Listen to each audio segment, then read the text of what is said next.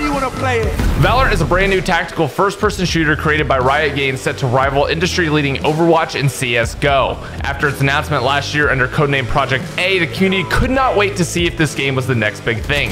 VALORANT is a character shooter, which means that the character, or in this case the agent that the player chooses, will have a large impact on the game.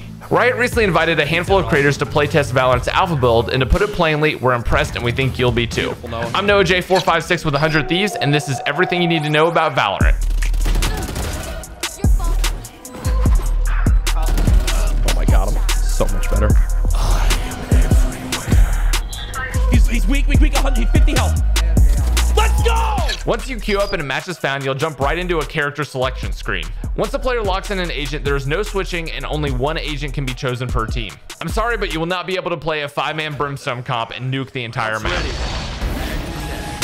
Each game of Valorant is broken down as follows. It's a best of 25 rounds, and the first team to 13 rounds wins. You'll play 12 rounds on offense or defense and then switch sides with your opponent for another 12 rounds. A huge thing to note is that Valorant has an economy arsenal system, meaning that each round you'll need to use your credits stored and earned in the previous round and to purchase your weapons from the arsenal. Each round in Valorant consists of 3 phases. The first phase is the preparations phase. You'll be able to move around a portion of the map, but it will be blocked by blue barriers that drop once the round starts. This is your time to buy weapons and armor, and if you don't, you'll have to fight with what you got. The second phase is the actual fight. It's 1 minute and 30 seconds of a fire flinging, poison breathing, dagger throwing game of chess that ends with the bomb being detonated, disarmed, or the enemy team eliminated. Let's go! Give me my subs, bro! The third, albeit rather brief phase, is the 6 seconds after the round ends used to pick up any weapons you want to carry into the next round. Rinse and repeat 11 more times, switch sides, and do it all over again until a winner is crowned. This is how a game of Valorant works in a nutshell.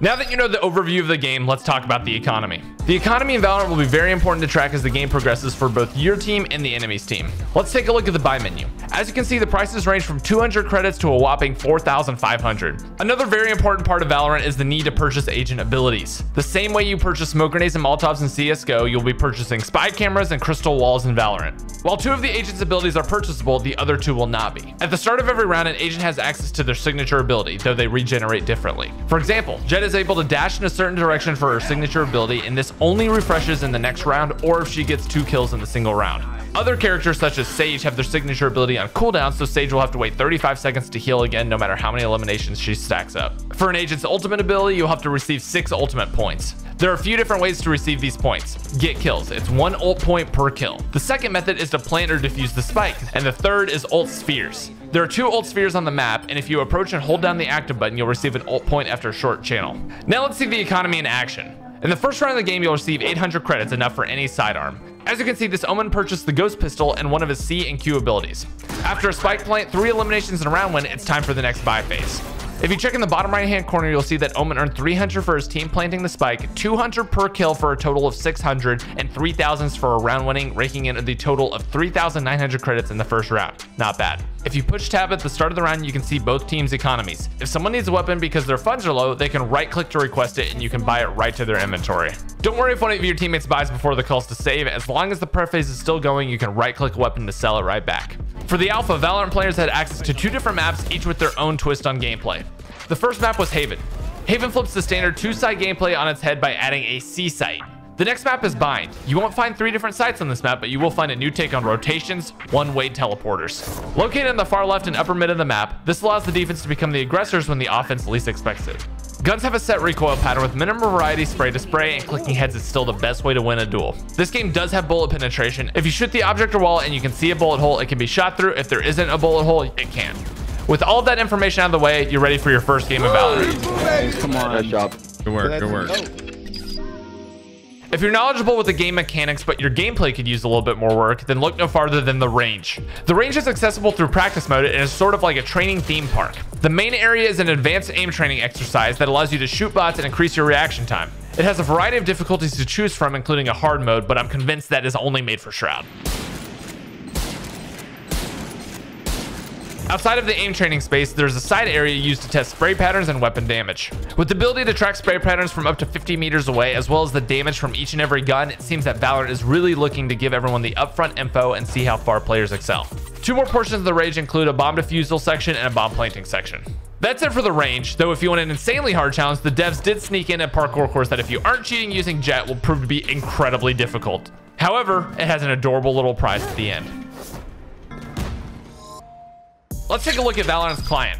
This is the client we were given to test the game, but mind you that this is the alpha build. If you look at the top, you can see a few different tabs. Once you click on the collection tab, you'll be viewing your entire arsenal of guns that Valorant has to offer. From the arsenal tab, you can see on your left that you have your own choice of player cards, which are similar to Call of Duty's calling card system. On top of the images, you can also select your player title, though the favorite so far has to be the toxic title. Below is where you can switch your sprays around. Currently, there's no spray rail, but for the time being, you can delegate sprays between pre-round, mid-round, and post-round. There's absolutely nothing like spraying your opponent with the salt emote after killing him to add a little extra to the wound. When you click on a gun, you can set up a cosmetic skin as well as a buddy, also known as charms. Right next to the arsenal tab, you'll see the agent tab. From here, you can see every agent and what each of their abilities do. This new feature is all about character progression. Each agent has the ability to be activated. When activated, each game you play accrues XP for that agent and that agent alone. All the XP you earn unlocks different tiers. Tiers 1 through 4 of the contract usually unlocks the calling card and titles, and tier 5 is when the agent is actually unlocked. From tier 6 through 10, there are normally animated sprays, gun buddies, and a custom gun skin for that agent's weapon of choice. Tiers 6 through 10 are located in the Chapter 2 tab, which seems to indicate we can expect a lot more of agent progression over time. The play tab, as it suggests, is actually how you get into the games. You'll see your friends listed on the right-hand side of the screen and the scores of the games they are in. While we didn't get a chance to go over ranked play in the alpha, we did see a sneak peek at the tiers. As of right now, instead of League of Legends Iron, Bronze, Silver, etc., it's Mercenary, Soldier, Veteran, Hero, Legend, and Mythic, and at the very top, Immortal. Next, let's quickly go over the store. If you look at the top right hand corner, you can see there are two different types of currency. The currency on the left is the premium currency, similar to RP, while the currency on the right can either be purchased or earned in game. At the moment, all of the currency is used for cosmetic gun skins that provide no competitive advantage. When you launch the store, you'll see a featured collection available to all players. However, if you look below it at the offer sections of the store, that is randomized exclusively for you. Some of the potential unlocks for these are different colored tracer bullets, a new colorful scope, or enemy death animations on the final kill in a round. This is all we know about the shop at the moment, but something tells me there will definitely be more customization added in over time. That's about it when it comes down to what we've learned about Valorant so far, but one thing we want to hit on is how the experience actually felt. Riot has spoken publicly about how this is a multi-year investment, and creating a new age tactical shooter is something they have immense passion behind. One of the main ways to get to the heart of this genre's established player base was the promise of 128-tick servers. We can tell you from a weekend of playing that the hit registration felt extremely smooth and all the gunfights were lag-free. All in all, Valorant has traded detailed realism for a colorful and focused game design that rewards strategic game sense and impeccable aim. While the game did get a bit chaotic with the use of agent abilities, none of them seemed too broken to the point of concern. I had a ton of fun playing the past alpha, and I'm looking forward to the upcoming closed beta. And most importantly, if you like what we're doing here at 100 Thieves, make sure you hit those like and subscribe buttons. It helps us out a lot. We win those, we win those.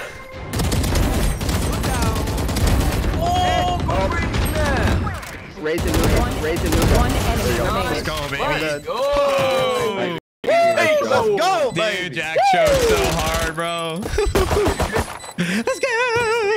Jack thought he was slick. He probably like, we're all gonna hit the teleporter, bro.